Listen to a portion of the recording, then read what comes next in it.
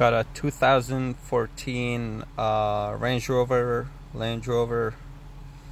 rear quick video on how to replace the rear pads and rotors without needing a scan tool, basically without needing the special computer scan tool to do this job. There's plenty of videos out there, but they all talk about having to have the scan tool, which I know if you're doing the brakes yourself at home, you're familiar with doing the job, but you don't have the scan tool, you know, kind of leave you stranded. But I was able to do the job, no lights on the dash, everything working perfect. Took on a test drive, no problem at all. And here's a step-by-step on what's needing to do. Basically,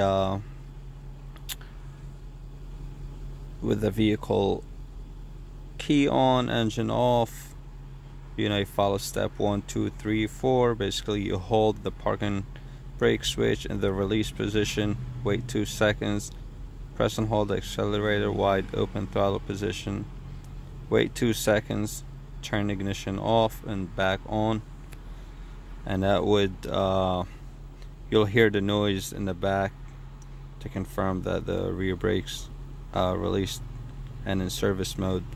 I waited until the noise completely stopped, and then I turned the key off after that. And then after you do the job and you go back to putting everything back together, this is a step you need to do. Basically same thing, but this time press and hold the parking brake in the apply position, wait 2 seconds, press and hold accelerator wide open, wait 2 seconds, turn key on off immediately, and then again you'll hear the noise to confirm, and again wait until the noise is completely stopped, and then you shut the vehicle off, start it up, and you shouldn't have any lights. I'll show you the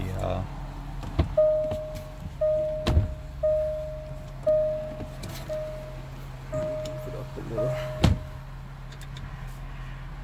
I can open my door.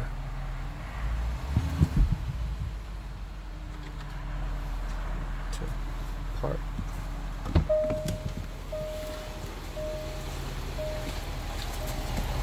Here you can see the new rotors, pads.